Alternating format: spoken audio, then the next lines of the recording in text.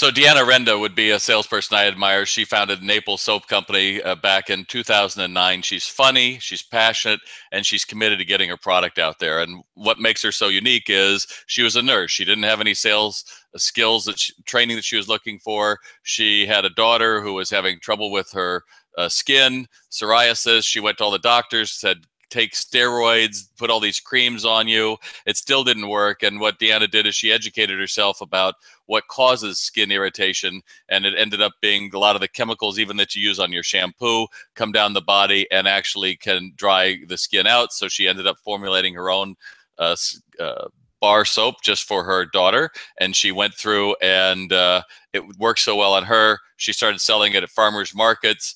To be able to help other people. She got a radio show. She opened her first store in 2009 along the Gulf Coast of Florida.